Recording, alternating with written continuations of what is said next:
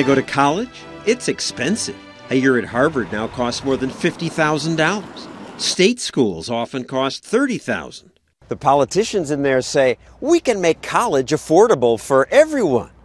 But no, they can't. They've tried. Federal spending on college aid has doubled, then doubled again. But as government aid grew, so did tuition. Over the past 30 years, inflation was 160%. We're upset that health care costs grew more, 400%. But college tuition rose 750%.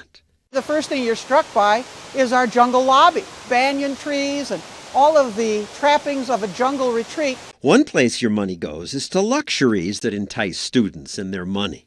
This is the rec center at the University of Missouri. From there, you'll find yourself in the jungle gym, complete with the torches, to welcome you into our cardio gallery, not to be outdone by Tiger Lair. Tiger Lair is our spinning studio, and it is outstanding, especially with its mural work done by that international artist, Lampo. And then Zoo Life, which is our in-house day spa. It's no surprise that tuition's high. And we just keep feeding the problem. Naomi Riley wrote a book about how colleges waste money. However, colleges decide to hike their prices. The federal government says, okay, we'll contribute a little bit more. Today, almost half of college students get federal aid.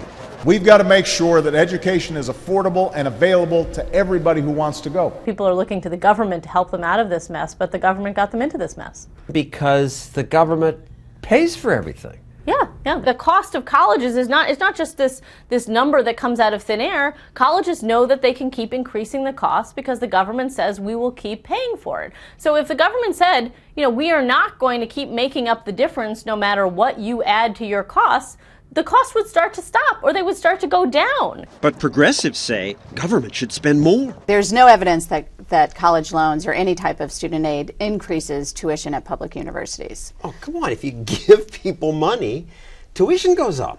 It doesn't actually. And Tamara Drought works for Demos, a think tank that President Obama helped found. Colleges have been forced to really cut to the bone. If you look at what has happened after this recession, absolutely, state funding has been steadily and pretty aggressively cut. What do you mean cut? It's gone up from $55 billion to almost $80 billion.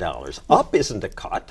It has gone up in absolute terms because there are a lot more students that are being educated. But so of course that we're spending more. Do you liberals live in a fantasy land? There are a lot more students, John. But if you not look enough at to make up with all the money you're throwing at them. Per student amount of financial aid, particularly.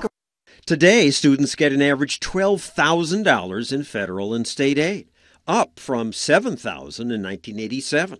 Good morning, Mr. Vice President. At least Vice President Biden understands that subsidies raise prices. How do you feel about the idea that government subsidies by artificially increasing the availability of student loans is at least partially responsible for rising tuition costs?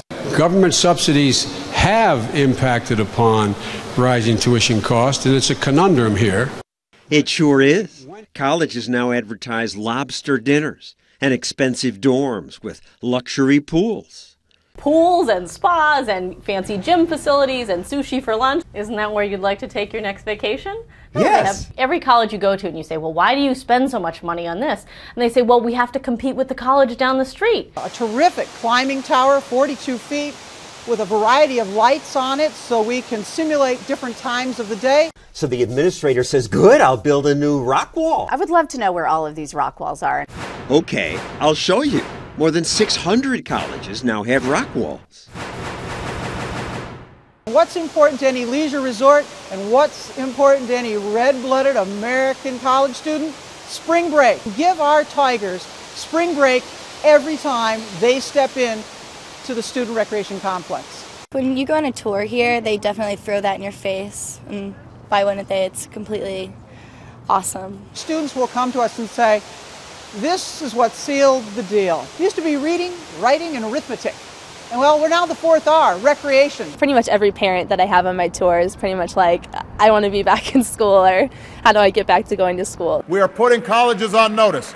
Now even progressives are upset about the rising cost of college. We can't just keep on subsidizing skyrocketing tuition. But in that exact same speech, the president also said, my administration is increasing federal student aid so more students can afford college. Don't politicians see the irony? No.